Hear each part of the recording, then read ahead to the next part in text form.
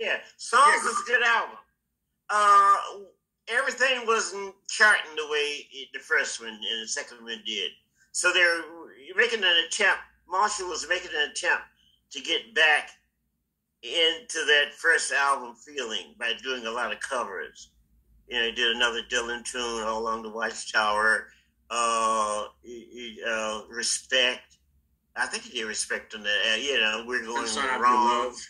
Yeah, Yes, Sunshine Your Love, We're Going Wrong, a few other things. So it was a good album. It was a very good album. What was the creative process? Oh, sorry. Go ahead. The creative process at that point, because that was like our 1, 2, 3, 4, 5th album, maybe.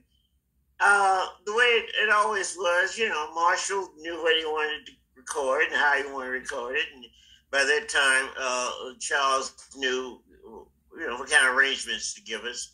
The most I am proudest of that album is that the song "We're Going Wrong."